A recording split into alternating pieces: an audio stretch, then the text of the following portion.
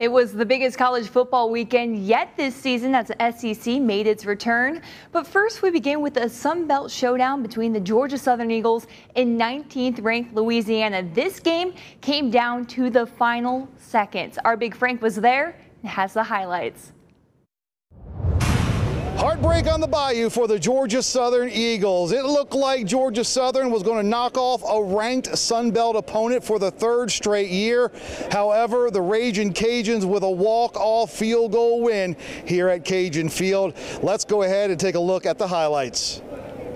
Sun Belt opener and first road game of the season for Georgia Southern. Late first quarter, scoreless, but Eagles soaring on offense. Shy Wirtz throwing for Wesley Kennedy III. Welcome back, kid. Big 61-yard passing catch going to lead to the first score of the game. Comes early in the second quarter. Handoff going to J.D. King. 2-yard touchdown run going to give Georgia Southern the 7-0 lead. Cajuns going to respond. Trey Raggett going to get the call. He's going to go 10 yards for the touchdown, tying the game at 7. The Georgia Southern defense makes sure that's all Louisiana going to get in the first half. The pass down the middle going to be picked off by Raynard Ellis. Game going to remain tied at 7 at the half. Third quarter, Eagles going to retake the lead on the 29-yard field goal by Alex Rayner. That made it 10-7 Eagles.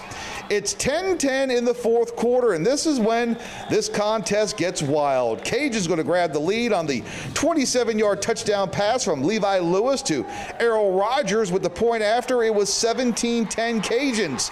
Mid-fourth quarter, it looks like the Eagles going to draw even. Wirtz to tight end Bo Johnson, who makes the catch, avoids a tackle, tight ropes the sideline, but as he stretches for the end zone, he loses the ball. It goes out the back of the end zone, and that's a touchback giving Louisiana the ball back. But Georgia Southern going to get another shot with a little over a minute left in the game. Wirtz throwing to the end zone. Take a look at the grab from Caleb Hood. What a catch. Eagles pulled to within 1. Georgia Southern opts to go for 2. And just take a look at Wirtz. Avoids the pressure, rolls, gets the ball to Darion Anderson, who makes the catch. Eagles convert on the 2-point conversion. Georgia Southern grabbing the 18-17 lead.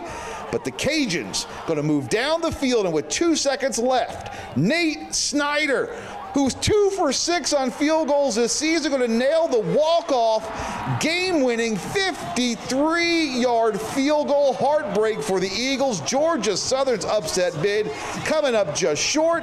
Ragin' Cajuns with the 20-18 win. We said it was going to have to be a 60-minute dogfight. That's what it turned out to be.